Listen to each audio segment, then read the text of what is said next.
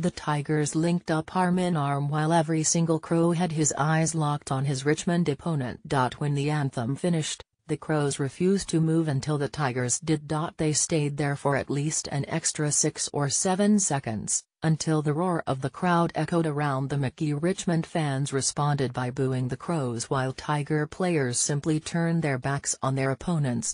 In the days leading up to the big dance, Adelaide players promised to continue the so-called Crows stare during the national anthem before the bounce. Live coverage, follow the AFL Grand Final. Live a rising star. The humble roots of Tiger Cub riot also emerged during the week that the Crows would refuse to break their stance until the Richmond players had broken away. Speaking before the match, Richmond coach Damien Hardwick said his players would stand with linked arms.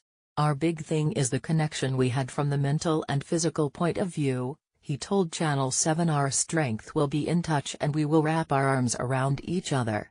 We have done it all year and continue to do it today.